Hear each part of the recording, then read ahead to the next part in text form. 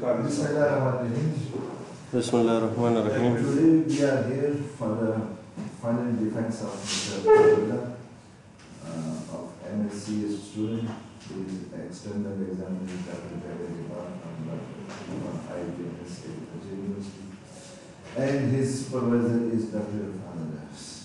Now I request Mr. Asad to start his presentation. Bismillahirrahmanirrahim.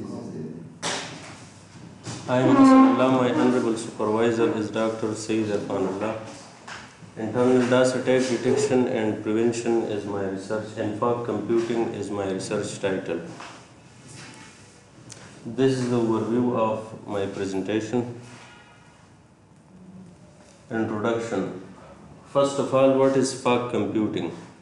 Cisco introduced the concept of fog computing in 2012 to address the latency related problem faced by IoT application that uses cloud computing for data access, storage, and processing.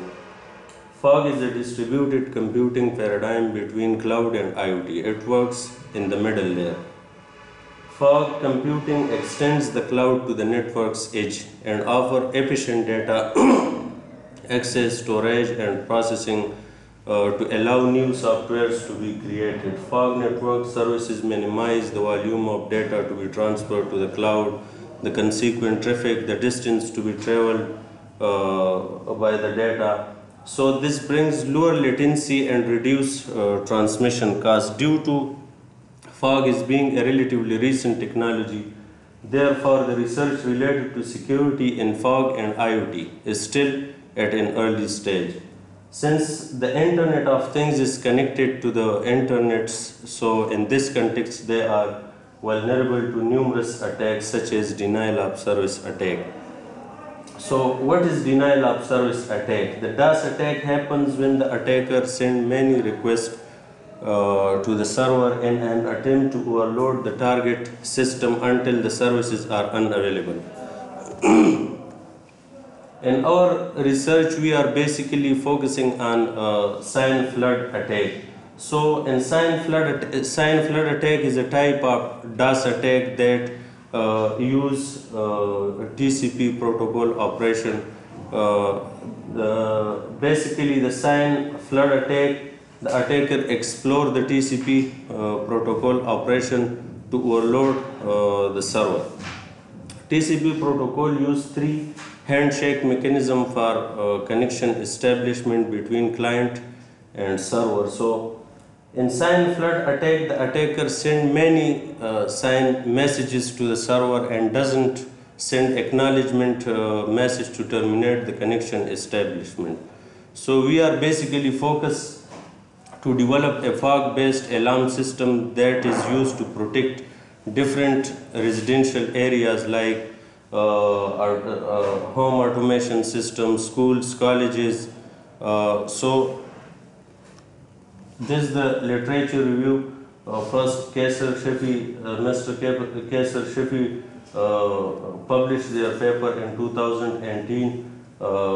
His main focus is to intrusion detection and prevention for IoT network based on fog computing. He used different machine learning classifiers like recurrent neural network, multi-layer perceptor, and a tree of alternative decision. He used UNSW NB15 dataset, but he doesn't perform any attack against the system. In 2019, J.V. Cardoso published their paper DAS attack detection and prevention in fog-based intelligent system. His main focus is external DAS attack detection and prevention in fog computing layer. He used different sensors. He used Raspberry Pi as a fog node, and has successfully prevented and dependent his system from external DAS attack by using 20% of CPU and less than 1% of RAM memory. His future work is to detect internal DAS attack that occur in the fog computing layer. Problem stated. Can you differentiate in the external DOS attacks and in the internal DOS attacks? What is the difference in both? Sir external dance attack असल में जो nodes होते हैं, जो sensors होते हैं, वो data generate करके नोड पे ट्रांसमिट करते हैं। तो जो एक नोड उसमें बहुत ज़्यादा रेंडमली डेटा जनरेट करेगा और वो ट्रांसमिट करेगा। तो वो जो डेटा ट्रांसमिट करेगा जिस नोड को, तो वो बेसिकली अपने नाइबर नोड जो है उसको भी डेटा ट्रांसमिट करना शुरू करेगा, तो उसके रिसोर्सेज भी अनअवेलेबल हो जाएंगे। This is inside the external. So the first attack is external attack and the second one is internal attack. Problem statement: the fog-based alarm system plays a significant role in residential automation systems. Smart alarm system is used to protect home automation system from different tragedies like fire, gas leakage, and short circuit. The fog-based alarm system is vulnerable to numerous attacks such as denial of service attack. So, fog attack against residential automation system is very dangerous because they handle the information and manage equipment that is used in people's everyday lives. So the unavailability of this system may result in tragedy. So therefore research must be carried out to detect and prevent internal DAS attack that occur in the form of sign flood in a fog computing layer. Research questions: how to develop a fog-based alarm system that is protected from internal and external DAS attack? How to identify internal DAS attack that occur in the form of sign flood in the fog computing layer? How to avoid the sign flood attack by adding the intruder's device in the table called blacklist. Research objective: the main purpose of our proposed module is to develop a fog-based alarm system that is protected from internal and external DAS attack that occur in the form of sign flood.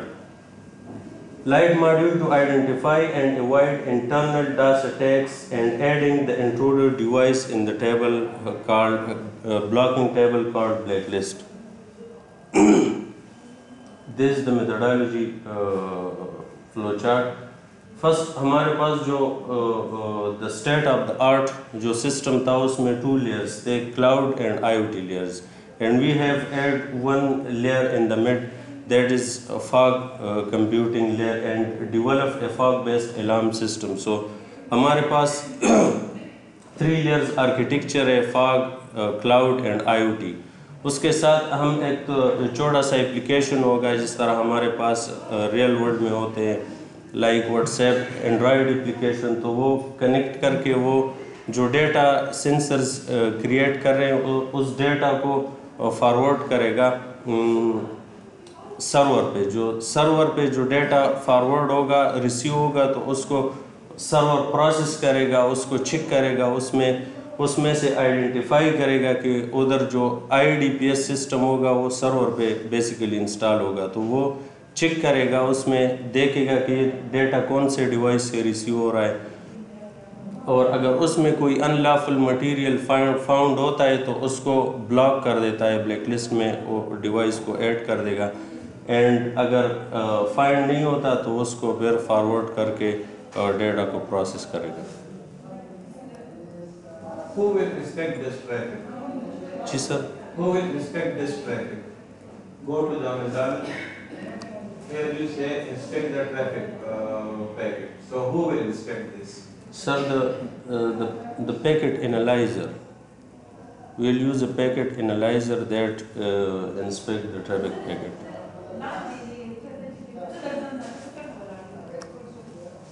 So developing a fog-based alarm system by using Raspberry Pi is a real-time hardware. Installing Linux operating system, Zen type of VMM in real-time hardware. Its architecture is x86. We have used for data generation, we have used different sensors, that is alarm type of sensors. We named the sensor ACG. Launch attacking tool, as I explained. The model used in the system is distributed data flow model.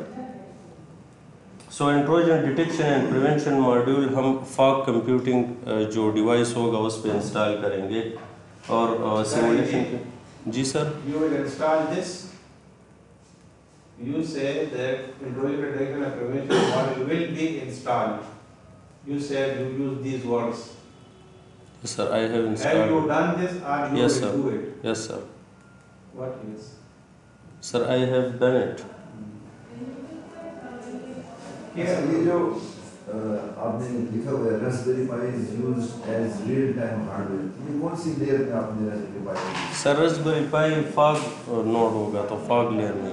Fog node ہوگا یا fog? Yes sir, as a fog node ہم use کر رہے ہیں اس کو. تو fog سر یہ as a سرور کام کرے گا, ڈیٹا کو پروسیس کرے گا.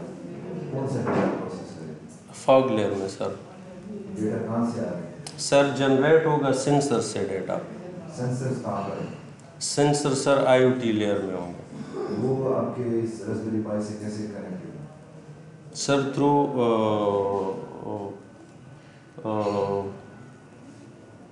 انٹرنیٹ آپ نے کہا ہے نا, انٹرنیٹ. اوکے جیسے یس سر, یس سر. یہ وائرلیس سینسر ہے یا وائرڈ سینسر ہے؟ جی سر, سر وائرلیس سینسر. وائرلیس سینسر ہے. یس سر. یہ اگر یہ ایگزمپشن ڈال دیتے تھے کہ ہم ایزیوم کر رہے ہیں کہ سینسر سے ایگزمپشن نہیں بنتا.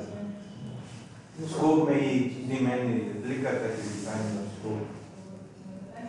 ابھی کیا سچویشن ہے؟ یہ ایزمپشن ہے کہ یہ آپ نے یہ ڈن دس؟ اپنی سیمولیشن کو بتاؤ کہ آپ نے سیمولیشن میں کیا کیا ہوا ہے. نہیں تو اگر یہ تو راسپبیری پائی یوز کی تو پھر تو سیمولیشن کی ضرورت نہیں ہے, پھر تو ایکچوئل سسٹم. یہ ہارڈ ویئر امپلیمنٹ کیا آپ نے؟ جی سر, ہم نے سیمولیشن میں کیا ہے ڈسٹریبیوٹیڈ ڈیٹا فلو ماڈل. اس میں سیمولیشن میں راسپبیری پائی یوز کی ہے؟ یس سر.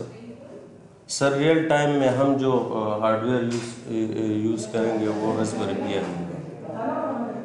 اچھا, آپ کہہ رہے ٹی سی پی آئی پی کنیکشن بنا رہے ہیں. یس سر. ٹھیک ہے, تو نوڈز آپس میں کمیونیکیٹ کر رہے ہیں کہ نوڈ آپ کے راسپبیری پائی کے ساتھ پہلے کمیونیکیٹ کر رہے ہیں, آپ کے راسپبیری پائی ایز اے ہب سر یا سوئچ وہ کر رہے ہیں؟ جی سر. ہینڈل کر رہے ہیں packets.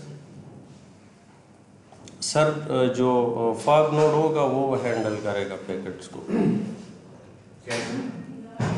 G sir. Sir as a سرور وہ پروسیس کرے گا. یس سر, فاگ سرور. اچھا, تو آپ نے بھی راسپبیری پائی سیمولیٹر, کون سا سیمولیٹر یوز کیا؟ سر آئی فاگ سم. آئی فاگ سیمولیٹر. یس سر. تو اس میں آپ نے یہ راسپبیری پائی کو کیسے امپلیمنٹ کیا؟ سر اس میں ڈفرینٹ ماڈیولز ہوتے ہیں, تو فاگ کے لیے ہم نے یہ ماڈیول یوز کیا. آپریٹنگ سسٹم کون سا یوز کیا؟ سر لینکس. نہیں, راسپبیری پائی کے لیے آپریٹنگ سسٹم کون سا؟ سر فاگ نوڈ پہ لینکس آپریٹنگ سسٹم انسٹال ہوگا. تو لینکس راسپبیری پائی پہ رن ہو سکتا ہے. نہیں, وہ کہتے ہیں کہ جو فوکس سرور ہم نے بنایا ہے, نہیں, وہ تو سرور بنایا آپ نے کہا کہ ہم راسپبیری پائی یوز کر رہے ہیں سر. اور آپ کا فوگ لیئر راسپبیری پائی میں. یس سر. لینکس آ سکتا ہے. سر جو فاگ ریئل ٹائم میں جو آئی ٹی کی کون کون سی سافٹ ویئر ہیں؟ جی سر. آپ بات کر رہے ہیں کون کون ساری آئی ٹی کی کون کون سے آپریٹنگ سسٹم ہیں؟ سر آئی او ٹی کے سر لینکس. کسی ایک آپریٹنگ سسٹم کا نام دے. سر لینکس. لینکس آئی ٹی کی وہ چھوٹی چھوٹی ڈیوائس میں لینکس رن ہو سکتا ہے. اس کی اتنی میموری ہے, اتنا پروسیسر ہے. سر اس لیے اس کو رن کر لیں. سر اس لیے تو فاگ نوڈ یوز ہو رہا ہے کہ اس میں وہ انسٹال کر کے وہ ہینڈل کرے گا. کتنی کیپیسٹی؟ سر اس کی کیپیسٹی تو اتنی زیادہ نہیں ہے, لیکن لینکس آپریٹنگ سسٹم انسٹال ہو سکتا ہے. سر راسپبیری پائی کا کیا کام؟ جی سر. راسپبیری پائی کا کیا کام؟ سر یہ راسپبیری پائی as a real time hard where use ہو رہا ہے. ہم سیمولیشن ہم سیمولیشن کرتے ہیں, لیکن سیمولیشن کی ڈیفینیشن کیا ہے؟ What is a simulator? Sir simulator جس میں ہم ٹوپالوجیز ڈفرینٹ ٹوپالوجیز لائک ہم نے آئی او ٹی اور فاگ کمپیوٹنگ کے ٹوپالوجیز ڈیزائن کیے, تو اس کو سیمولیشن. یس سر. میرے خیال میں سیمولیٹر اس چیز کو کہتے ہیں کہ اگر ہمیں ریئل ٹائم انوائرمنٹ اویلیبل نہیں ہے تو یہ سافٹ ویئر کی تھرو ہم ریئل ٹائم انوائرمنٹ کے ہو تو نہیں ہو سکتا. یس سر. لیکن اپروکسیمیٹلی بہت نزدیک وہ سارے کنسٹرینٹس کنسیڈر کر کے हम उसको एक सॉफ्टवेयर होता है, सिमुलेटर एक सॉफ्टवेयर होता है, वो चीज़ होती है। जब आप रेस्पबेरी पाई की बात कर रहे हैं तो रेस्पबेरी पाई की कंस्ट्रेंट्स उसमें होंगे। रेस्पबेरी पाई इतना डिवाइस है जो वो बड़ा वाला है ना, उससे छोटी भी आई है डिवाइस है, उसकी मेमोरी कितनी है? आप बार बार IoT की बात कर रहे हैं, IoT का जो IoT की जो डिवाइसेस हैं, हम कहते हैं कि डिवाइसेस इंटरनेट के साथ कनेक्टेड होंगे, वो डिवाइसेस तो रन होंगे ना। Yes sir. तो वो कौन सा ऑपरेटिंग सिस्टम वो यूज कर रहे हैं? Raspberry pi is an IoT device.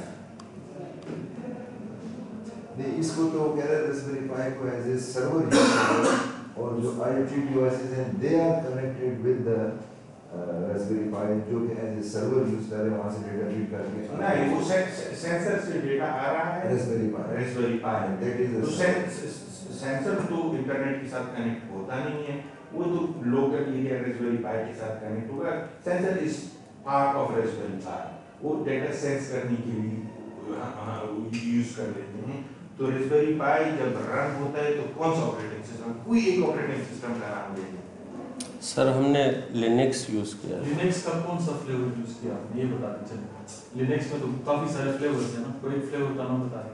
Sir only Linux, Linux operating system. Linux क्या है? लिनक्स कौन सा लिनक्स? सर वर्जन श्योर नहीं हुआ। अच्छा, आप ये जो वर्ड यूज़ कर रहे हैं साइन, जिसको कह रहे हैं SYN, इसका फुल फॉर्म क्या है? Sir synchronous. सिंक्रोनस। सिंक्रोनाइज क्या होता है? सर सिंक्रोनाइज मैसेज, सर ये सबसे पहले जो कनेक्शन बनती है दो क्लाइंट और सर्वर के दरमियान, तो ये एक दूसरे को सिंक करने के लिए, कनेक्शन डेवलप करने के लिए क्लाइंट सिंक मैसेजेस सेंड करता है सर्वर। अच्छा, जो आपके अटैक्स है ना, डॉस अटैक्स की बात करें कि एक सिंक उसमें से एक टाइप है, बाकी कौन कौन से टाइप्स हैं? सर उसमें सिंक फ्लड करते हैं ना, इसके अलावा और भी सर पिंग अटैक भी हो सकता है, UDP अटैक भी हो सकता है। UDP अटैक वो क्या होता है सर? सर उसके बारे में मैंने नहीं पढ़ा।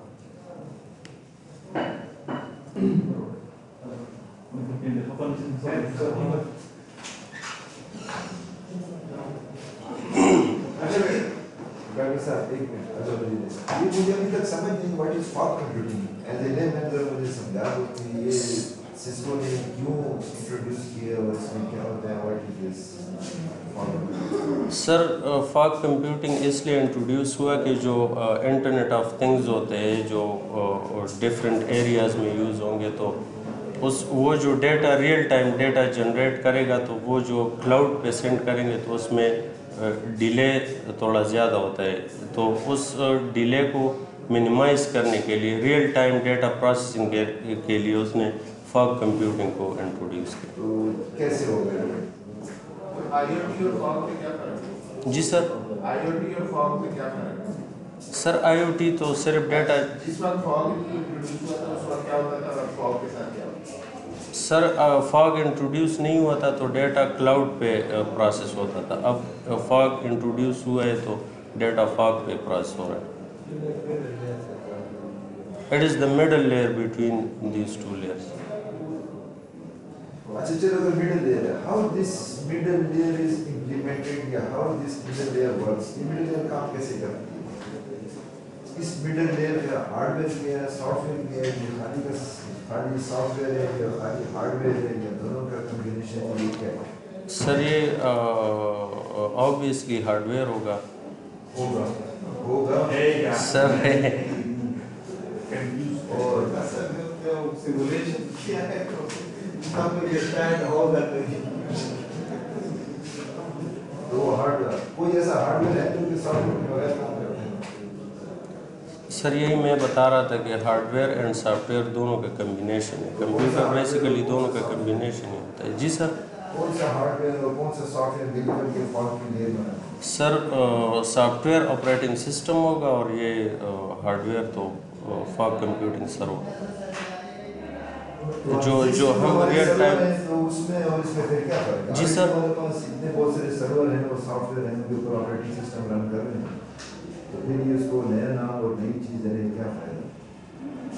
सर उसमें डिफरेंस ये है कि वो रियल टाइम डेटा को वो क्लाउड बेस्ड है और ये جو سینٹرلائزڈ سرور ہے کلاؤڈ والے اور یہ ایٹ دا ایج ہوگا ان ڈیوائسز کے نزدیک ہوگا تو ڈیٹا نیئرلی وہ پروسیس کرے گا.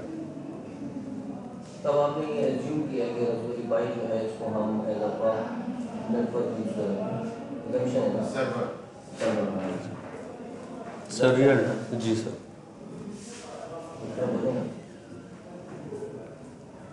اچھا تو اب اس کے اندر جو انٹرنل اٹیک ہوگا ٹی ڈاس ٹھیک ہے تو یہ کیا سارے آپس میں جو سینسر ہیں وہ ایک سینسر والا ڈیٹا بھیجے گا سر رینڈملی ایک سینسر ڈیٹا بھیجے. ایک سینسر والا ڈیٹا یس سر. سینسر والا ڈیٹا کیسے؟ سر غلط ڈیٹا نہیں بہت زیادہ ڈیٹا. چلو بہت زیادہ ڈیٹا دے رہے ہیں ایک سینسر. یس سر.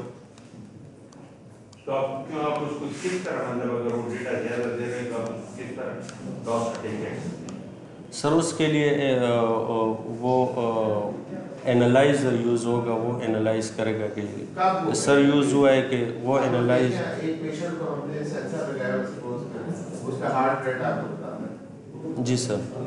وہ بیمار ہے تو اس کا زیادہ ہو جائے گا کم ہو جائے گا وہ آپ کو بتائی جا رہا سارا دن بتاتا ہے. یس سر. وہ غلط کر نو سر یہ ڈیٹا تو ٹھیک ہے لیکن اس کے ساتھ اگر اس کے ساتھ چھوٹا سا اپلیکیشن یوز ہوا ہے تو وہ اس کا ڈیٹا جو ہے وہ ٹرانسمٹ کرے گا فاگ میں. ہوتا یہ ہے کہ آپ کا کوئی ڈیٹا کسی بھی طریقے سے آپ کے سسٹم کے اندر گھس آیا اب وہ آپ کے کلاؤڈ کو بزی کرے گا ود دا سنک کیونکہ وہ سنک بھیجے گا اس کو رسپانس اکنالجمنٹ دیتا نہیں ہے تو آپ کے ریسورسز جو ہے وہ مس یوز ہوتے ہیں. یہ بات تو وہ کیا کرتا ہے کہ اس طرح کے ایشوز پہ یا اس طرح کے جو رسپانسز ہیں اس کو سپریٹ کرتے ہیں فرام دا ایکچوئل ڈیٹا. تو ایکچوئل ڈیٹا ہے وہ تو ٹریول کرے گا لیکن جب یہ سینس کرے گا کہ مطلب اس طرح کا ڈیٹا اب جنریٹ ہو رہا ہے تو اس کو یہ اسٹاپ کرے گا. تو یہ تو ہو گیا ایکسٹرنل. آپ نے بات کی انٹرنل.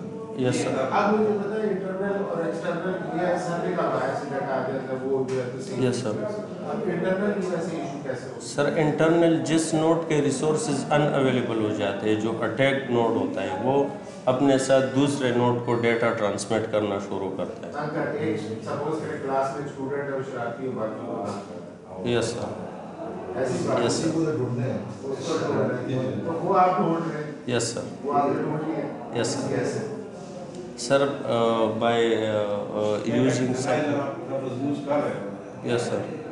پیکٹ انالائزر آپ نے ڈیولپ کیے کیا کیا؟ سر ڈیولپ نہیں کر رہے یوز کر رہے ہیں اس کو ڈیولپ. پیکٹ انالائزر کس طرح کام کرتا ہے؟ سر پیکٹ انالائزر جو ہے اس میں ایک ٹائمر لگا ہوتا ہے جو کہ جو ڈیٹا ریسیو ہو رہا ہے اس پہ تو وہ چیک کر رہا ہے ٹائم سیٹ کر کے تو اس سے اگر زیادہ ڈیٹا ایک نوٹ سے جنریٹ ہو رہا ہے ریسیو ہو رہا ہے تو ٹائم ختم ہونے کے ساتھ جب وہ ڈیٹا ڈرا بیک بھی ہو گیا کہ اگر کہیں بھی ایمرجنسی ہے اور ایک نوٹ بار بار ڈیٹا بھیج رہا ہے تو آپ اس کو اٹیک سمجھ رہی ہیں اور ایکشن اس پہ نہیں لے رہے ہیں کہ یہ ڈرا بیک آپ نے اس میں ایکنالجمنٹ نہیں ہوگی نا. سر ایکنالجمنٹ سر ڈیٹا جب ریسیو ہوگا تو اس کو ایکنالج کرے گا لیکن جب بہت زیادہ ڈیٹا جنریٹ کرے گا اور ایکنالج بھی نہیں کرے گا تو اس کو اٹیک کا سامنا کرے گا. بیٹا آپ کے پاس پیسز ہیں؟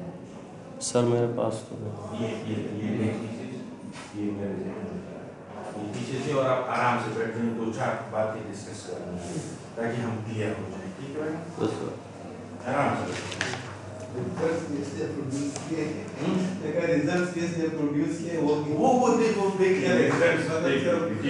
اب یہ مطلب وارم اپ ہو گیا ہے تو اس کو نیچے نہیں لے کے آتے. بیٹا آپ نے بات کی ہے اس میں آپ کی پرابلم اسٹیٹمنٹ میں آپ نے بات کی ہے کہ مختلف قسم کے اٹیکس ہوتے ہیں فاگ انوائرمنٹ میں.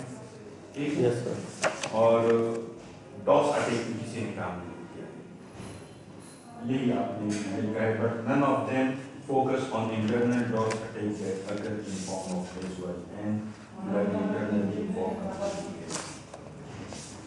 دس از دا مین جو آپ کا جو پرابلم اسٹیٹمنٹ یا آپ کی پیسز کا جو بنیاد ہے یہ ایک اسٹیٹمنٹ ہے. یس سر. ٹھیک ہے بیٹا. Yes, sir.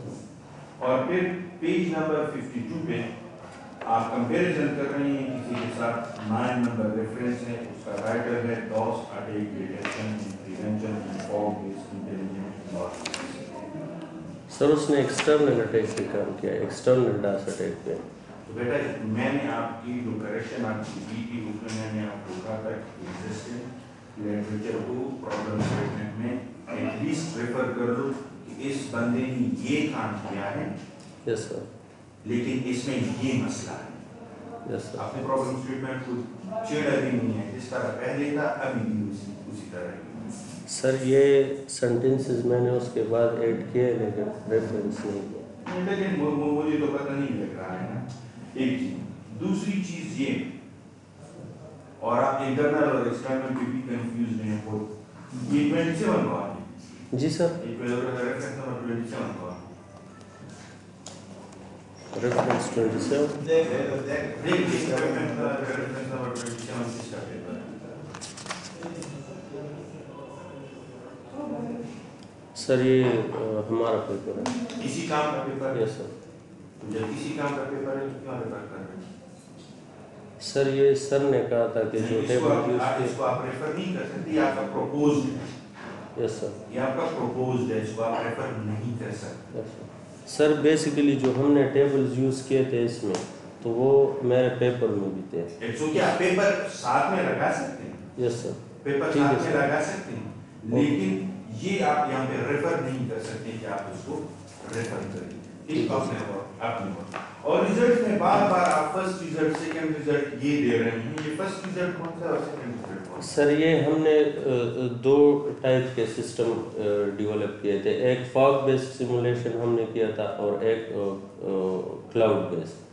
आप फर्स्ट रिजल्ट और सेकंड रिजल्ट की बजाय अगर फॉग बेस्ड और क्लाउड बेस्ड लिख लेते अच्छा नहीं होता? Yes sir. और आपने कंपैरिजन किसी के साथ की नहीं? Yes sir. ये एक्सटर्नल काम जो हुआ है इसके साथ कंपैरिजन। मुझे तो नजर नहीं आ रहा कहाँ पे है सर ये रिजल्ट्स में। रिजल्ट्स में कहाँ पे है? रिजल्ट्स एक नंबर बता दो। एक नंबर बता दे सकते हैं देख सकते।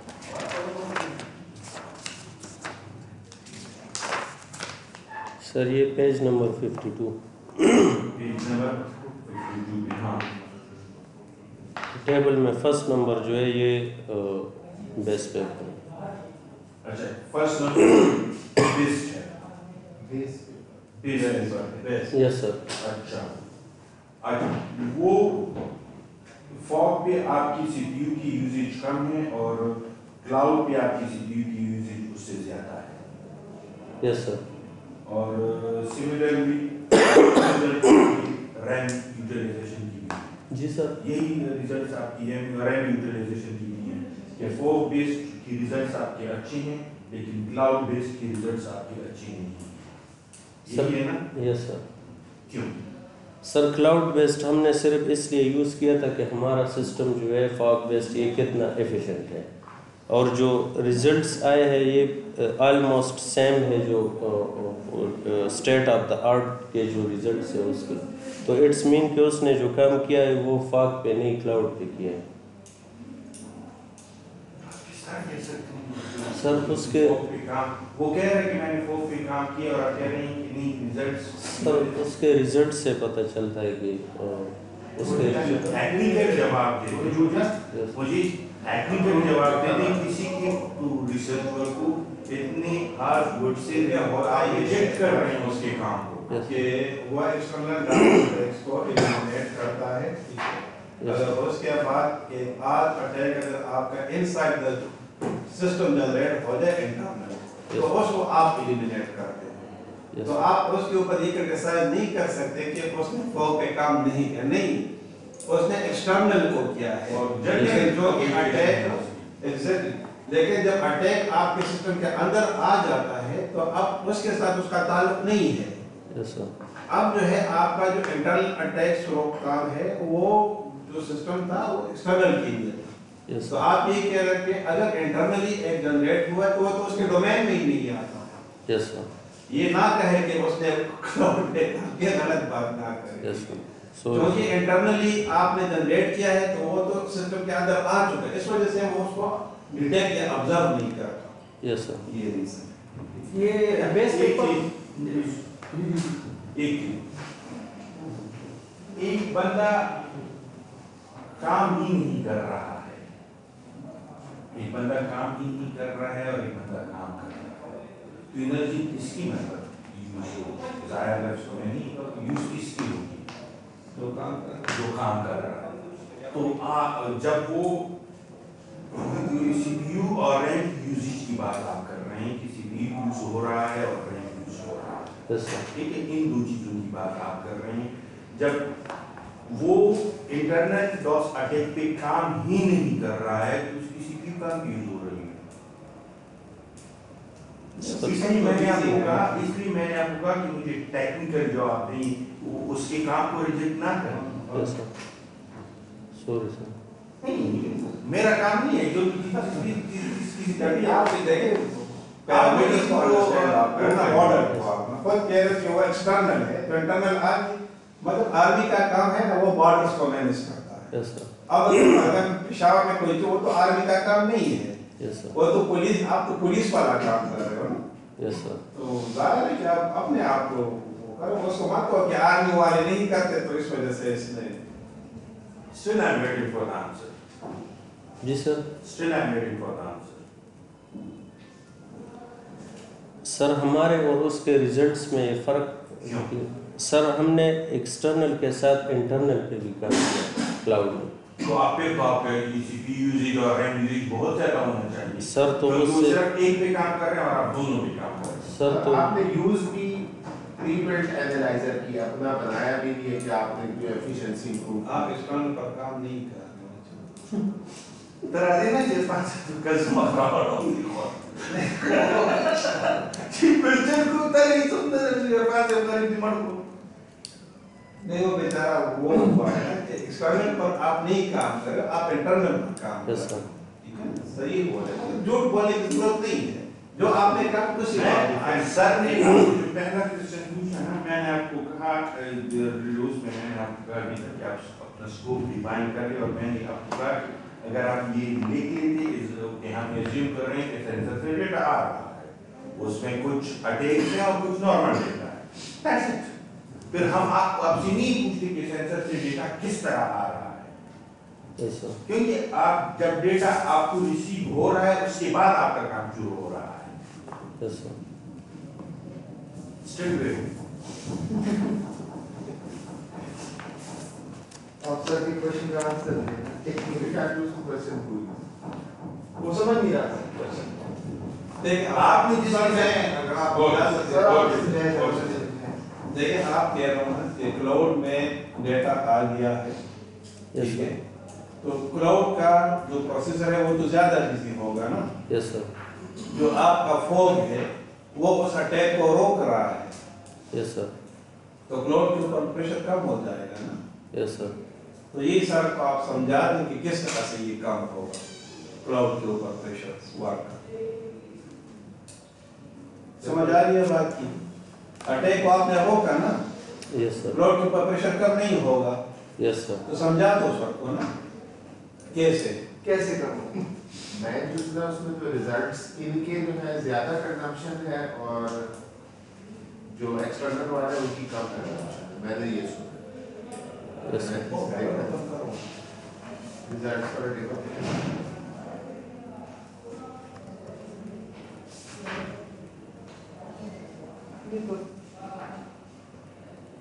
ये पहला वाला आपका दूसरा वाला सर फर्स्ट नंबर उनका है, ये सेकंड दो मेरा। तो सही है ना, उसमें आप देखें ना उसका कंजम्पशन ज्यादा है ना। सादा क्वेश्चन है, समझा दूं? जी सर। अटैक होगा ना तो वो ज्यादा बिजी होगा ना। Yes sir. प्रोसेसर क्या नहीं। Yes sir. अब अटैक आपने सर रोक दिया। सर पूछ रहा है कि ये 20.8 ये तकरीबन उसके सेम आ रहा है रिजल्ट। मैडम मैं पूछ ये रहा हूँ, मुझे समझने की कोशिश करें तो क्यों आई सर वो है data ura da master data 9 mutar da 3 actually I don't know 9 the 9. The 9 या 3 number is the advanced attack detection and prevention in fog-based intelligent environments. Okay? Yes, sir. Does the CPU use it 20% thing? Yes, sir. RAM usage is 1%. Yes, sir. Right? The RAM consumption does not technically it doesn't sound good. Yes, sir. और no that consumption of so it is consumption. The tower over the fog based is 7.56. Yes, sir. Or cloud based is 20.8. Yes, sir. Right? But the fog की कम वाली थी, वो cloud की सेवा वाली थी. Technically मैं पढ़े बात है. Yes, sir. The fog के चेदे the data needs the process की. Sir. Yes, sir. Sir, basically fog node में जो है data at the near to the end user end devices नज़दीक process हो रहा है और जो cloud है वो मतलब उसमें ज़्यादा time लगता है. एक चीज़ मैं ऐड करता हूँ, ये जो CPU यूजेज है ये आपकी Raspberry Pi की CPU यूजेज है या ये cloud की CPU यूजेज है? सर ये fog की है. Fog server that is Raspberry Pi. क्योंकि वो डायग्राम मैंने देख लिया fog layer is Raspberry Pi. तो आपके Raspberry Pi की कंजम्पशन ज़्यादा होगी आपके लिए, नहीं कम होगी आपके उसमें. Yes, sir. आपके सिनेरियो में. जबकि हमें जो समझा रहे हैं वो उल्टा होना चाहिए. सर भी आपको ये समझा रहे हैं उल्टा होना चाहिए. नहीं. Raspberry Pi की कंजम्पशन अच्छा जो एक्सटर्नल है उसमें Raspberry Pi है ही नहीं. सर उसने भी उसकी सारी प्रोसेसिंग क्लाउड पे होती है इसलिए जो रिजल्ट्स हैं इसलिए ये क्लाउड का उसमें रियल टाइम इंप्लीमेंट. इसलिए क्लाउड की जो सीपीयू यूजेज है और रैम यूजेज है आपकी ये क्लाउड की है. आपका सारा वो काम Raspberry Pi पे कर लेता है इसलिए क्लाउड को काम नहीं करना पड़ता. आप आधे घंटे से समझा रहे हैं मुझे समझ आ रही है आपको पता नहीं जो भी समझ आ रही है. और ये वो वाला जो 3 या 9 जो भी है ये पेपर आपने खुद सिमुलेटर पे इंप्लीमेंट किया है. जी सर. सिमुलेटर पे इंप्लीमेंट किया है. Yes sir. चलो ठीक है. लेकिन एक और चीज this is your base paper. Yes, हर जगह पे हाईलाइट होना चाहिए. Yes, इसको बुनियाद बना के आप अपना काम शुरू करें. लेकिन जो आपके टेबल्स हैं कंपैरेटिव स्टडीज के टेबल्स हैं वहां पे मुझे ये पेपर नजर नहीं आ रहा है. यहाँ पे अभी नजर मुझे आ गया. हाँ टाइटल मैंने देख लिया लेकिन आप इसका रेफरेंस नंबर 47 है. वहाँ पे रेफरेंस नंबर 9 है. यहाँ पे रेफरेंस नंबर 3 है. This is the level of seriousness. Base paper की 3 मुख्तलिफ जगहों पे 3 मुख्तलिफ यहाँ पर रेफरेंस नंबर ये सीरियल नंबर सीरियल नंबर 3 है. सीरियल नंबर ये पेपर नेम के साथ 3 सीरियल नंबर 1 है. यहाँ इसे इधर स्लाइड नहीं दिया रेफरेंस स्लाइड में दिया बस नाम क्या है. तो यहाँ पे 47 बता रहे हैं जिसके साथ जब कंपैरिजन कर रहे हैं तो वहाँ पे 9 है जब डिस्कस कर रहे हैं 39 है. और करेक्शन आपने कंप्लीटली वो नहीं की. जो करेक्शन है नहीं की कंप्लीटली आपने हाँ वहाँ पे लिखा है इम्प्लीमेंटेड या डन या सब इनकॉर्पोरेटेड के अल्फाज आपने लिखे हैं. जो लिस्ट आपने सर को दिया है यू कैन नॉट ऑब्जेक्टिव में मैंने आपको कहा एक्शन ओरिएंटेड वर्ड्स यूज करें. 2 ऑब्जेक्टिव्स होनी चाहिए. एक आपके काम का होना चाहिए. दूसरा उसकी इवैल्यूएशन किस तरह कर रहे हैं उसका होना चाहिए. Yes sir. तो स्टेज पर चेंज हो सकता है सर क्योंकि वो तो आपके सही होते हैं नहीं जब पीसेस लिख लेते हैं ना तो इसमें फिर वो अपने अल्फाज को आगे पीछे कर लेते हैं. तीन तो वही होता है इसका. मेरा मतलब ये था कि इन दोनों आना इन दो को ढेर बना लें और एक एक्स्ट्रा वो डालें. हम इसको इस तरह इवैल्यूएट कर रहे हैं इसके साथ इवैल्यूएट कर रहे हैं. टाइटल जो है ना वो जेएसएमआरसी से पूरे टाइटल में कोई चेंज नहीं हो सकती. वो ऐसे ही होता है. बाकी अंदर जो कंपोनेंट्स हैं मटेरियल है वो 3 चेंज नहीं होगा. 3 दूसरा वो एक चीज बता दें कि सेंसर है आपके Raspberry Pi के साथ कनेक्टेड होते हैं. एक ऐसे connected through internet. Raspberry Pi के साथ इंटरनेट के थ्रू जब हम कनेक्ट करते हैं ना अभी वापस आ जाते हैं, सब में बात छेड़ी। तो सेंसर की जो नेटवर्क बातें हैं उसको हम WSN कहते हैं। जब WSN और IoT में इसलिए कोई फर्क नहीं हुआ ना।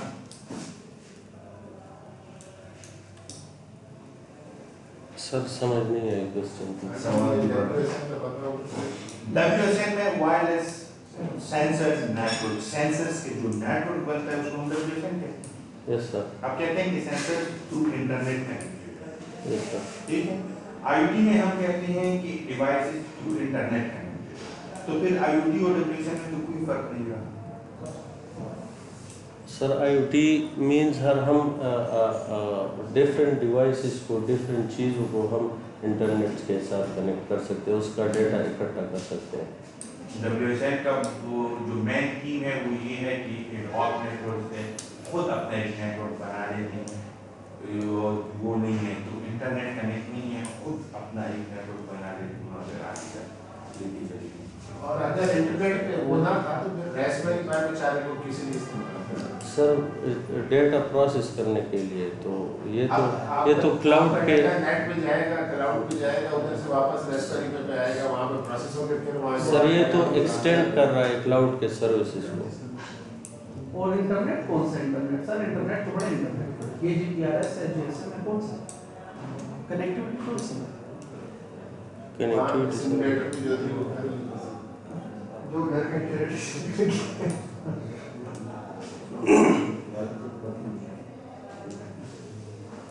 अच्छा, इसमें आपने इम्प्लीमेंटेशन में शायद किसी आपके पास से कर सकते ये शामिल सर मेरे मैसेज पे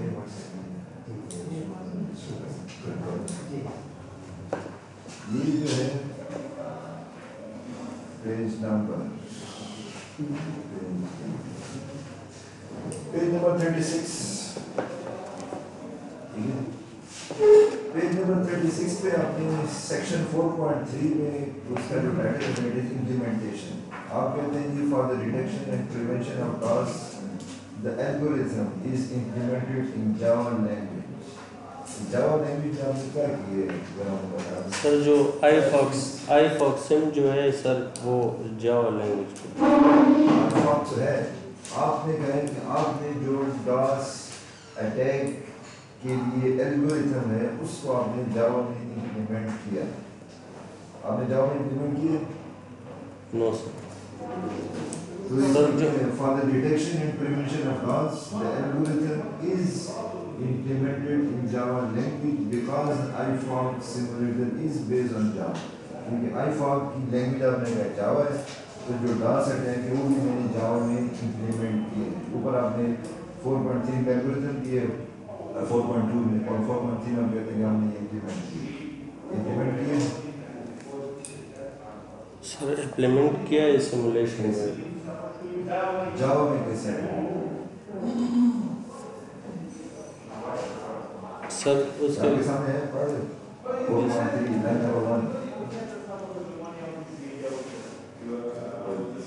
जावा में अगर कोई इम्प्लीमेंटेशन किया मुझे सिमुलेशन दिखा दे।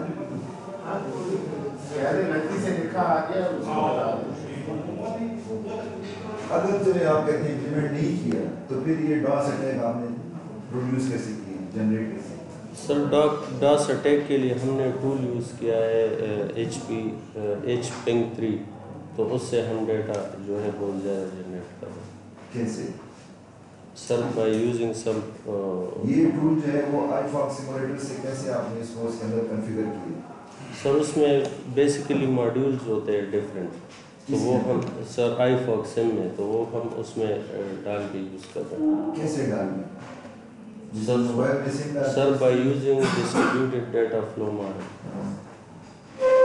डेटा फ्लो मॉडल हर सवाल जो आप जवाब देते हैं उस जवाब से क्लैरिटी आने की बजाय प्रॉब्लम्स और बढ़ जाती है और सवाल जनरेट हो जाते हैं। तुमने ये टॉपिक नया लिखा और टेक्निकल भी बहुत अच्छा है, इस वजह से मतलब कोई टर्मिनोलॉजी ऐसी है कि शायद मतलब टेक्निकल है, लेकिन जो स्कॉलर है वो उसकी जो टेक्निकल क्लास है उसकी नजदीक ही नहीं उसका बार बार वो चक्कर में सिमुलेशन सिमुलेशन में क्या हुआ है और उसको इसने एज्यूम किया है कि मैं ये रियल में कर रहा हूँ आगे बैठ गया चलो ठीक है, सिमुलेटर आपने कौन से कंप्यूटर पे रन किए? सर ये कोर i3 इसी लैपटॉप पे? नो सर, ये सर का लाइन सर अच्छा, तो आपका कंप्यूटर कहाँ है? जरा सिमुलेटर रन करके दिखाओ। Yes sir. सर आप भी जरा देख लें कि आईफॉन होता है क्या? आप भी देख रहे हैं। हाँ, जिसको रिकॉर्डिंग स्टॉप कर देंगे, फिर इसको बाद में हम देखेंगे। स्टॉप कर